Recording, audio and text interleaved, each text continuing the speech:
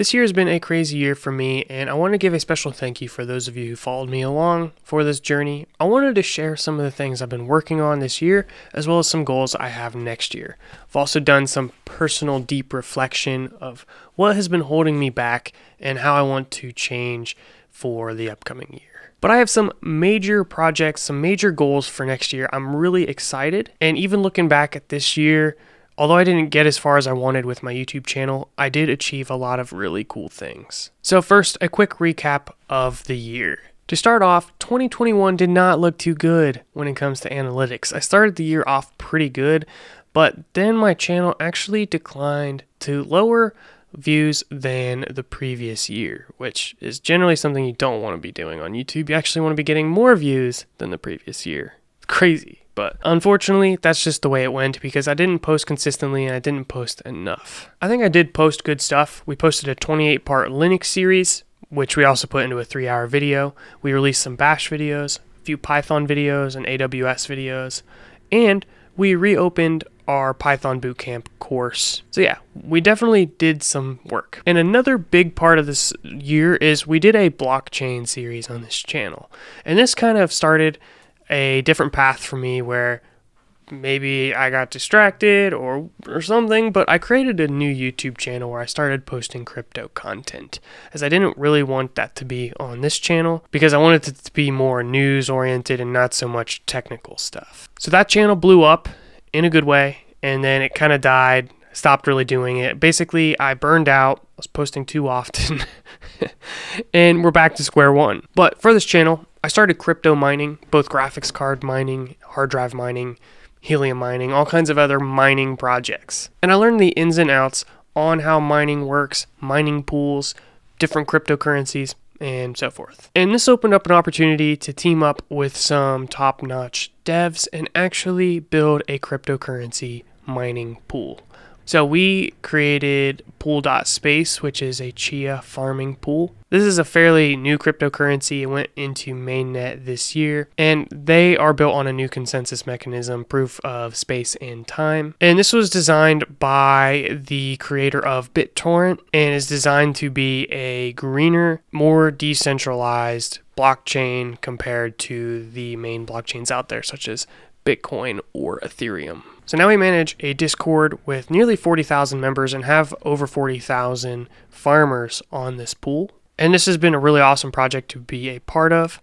And I was doing crypto and Chia videos practically daily on this channel for a while, but it just wasn't sustainable, at least not for me. I know there's some people out there on YouTube that are just like bang, bang, bang, making videos 3 times a day, but I just could not keep up on the content. And I've dropped down to more like once a week videos on that channel, and that seems to be doing okay. But really, I wanted to get back to my original focus, which was programming and technical content. Plus, just as like a side note, the response from people on programming videos versus cryptocurrency is wildly different.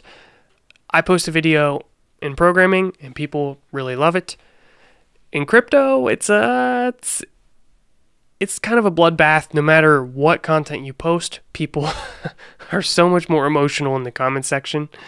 So I could post a really great video and people be like, wow, this sucks, you deserve to die. So just for everybody's well-being, I dialed down the cryptocurrency content and have been focusing more on growing my technical skills. But throughout that whole process, I lost sight of my original goal for this channel, which was to grow in 2021. So I managed to do all these other projects and do pretty well with those, but I lost sight of my original goal and really what got me to where I'm at in the first place. So the lack of consistency has prevented me from reaching my full potential. This is not just a problem with my publishing schedule on YouTube. It's actually been a problem for a lot of things in my life where I just can't seem to balance. However, there have been periods in my life where I got this focusing and consistency thing down, and I did it consistently for a long period of time. So an example of this is when I learned C programming, which is kind of a more difficult language to learn. I studied it for 1 hour a day before school when I was in college. And you're probably thinking, wow, an hour, so difficult, woo. But an hour actually adds up, and when you focus for just 1 hour, that tends to be pretty good focused time. After the first hour, every additional hour becomes less and less focused. So you're getting the most focus juice in that first hour, and you do that each day over the course of a year. That's like 365 hours, or the equivalent of working full-time for 9 weeks. I didn't do it for a year because I didn't need to use C programming anymore for school, but I did it for a while, and this actually helped me really establish my programming skills in literally just an hour a day. I think I learned more in that hour than probably the rest of the day in computer science school. And it also has to do with the timing of things. I gave my first hour to the C programming stuff, to studying on my own, and then I gave my less focused brain to everything at school. So if I did the hour at the end of the day, it might have been a little bit different, but that's just what I thought was the best use of my time. When you do something consistently, even if it's just an hour a day, over time you make massive progress. And that's what I want to change with this channel next year. I want to do it consistently.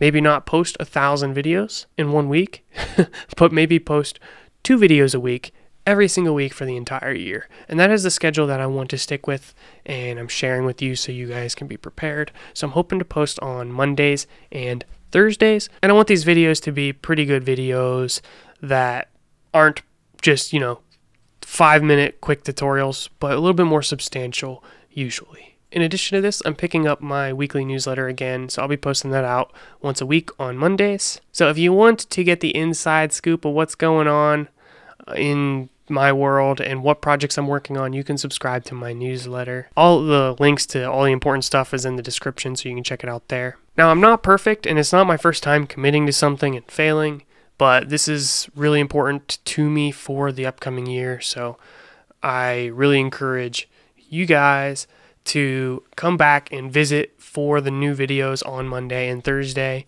so that we can get into a rhythm and we can stay in sync.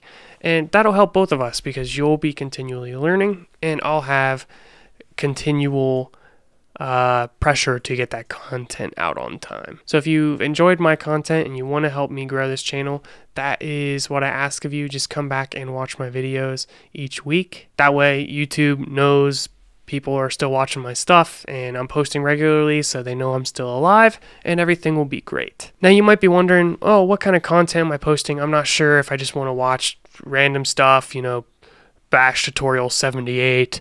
Well, I'm going to be creating videos that are more standalone so you can watch, learn something, and move on to the next project. There might be some smaller series, but in general, I want the videos to be pretty standalone.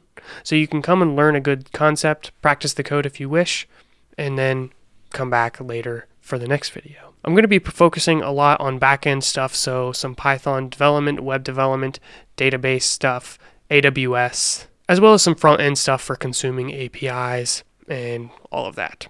But more technical, less design and user experience. So in general, I'm going to keep my content fairly consistent with what I've done, but I might try to make it a little bit more project-based and a little bit more practical. We're also probably going to do some stuff with source control and automation and some other cool projects as well. Now, I'm not just pulling stuff out of my brain. I've been systematically going through material planning a course that I hope to launch next year, and that's going to be all back-end development.